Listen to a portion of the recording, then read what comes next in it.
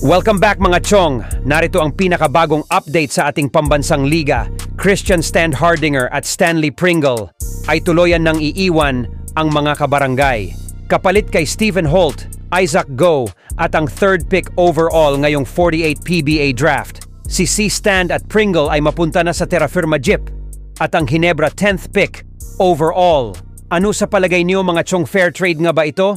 Sa draft order, ang third pick overall ay ang Terrarirma Dyip na ipagpapalit sa 10th pick overall ng Ginebra. Sa palagay ko, si Kai Balungay ay mapunta sa Ginebra. At kung si Evan Nele ang maging 10th pick overall, ay siya ang mapunta sa Terrarirma Dyip. Nadagdag din ito sa backcourt ni Coach Cardell ng Terrarirma pagkatapos iniwan nga sila ni Javi Gomez de Liano na maglalaro na ito sa Korea. Si Evan Nele ang dagdag sa magiging backcourt ni Coach Cardell kasama si Stanley Pringle.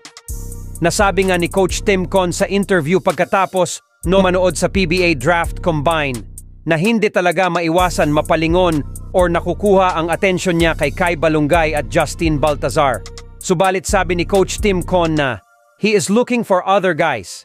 At sabi pa niya na maraming magagaling at makakapagpapalakas ng mga team sa PBA. Malaking bagay ang posisyon ni C Stand at Pringle sa Ginebra.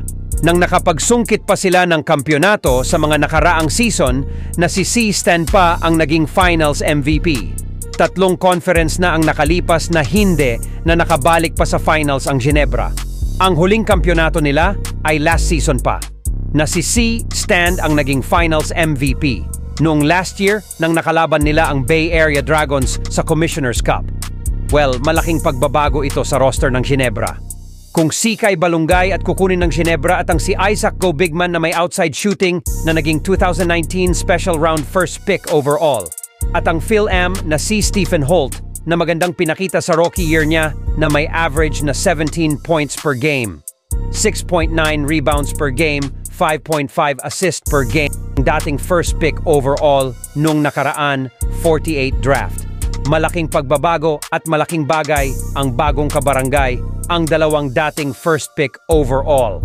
Sa triangle offense ni Coach Tim Cone, dagdag pa nito si Kai Balungay na 6'6 forward. Well, tingnan natin sa mangyayaring draft kung talaga bang magkatotoo ang mga nasabing prospect players sa bawat team. Yan lamang mga chong, at huwag kalimutang mag-subscribe para laging updated sa ating mga susunod na video.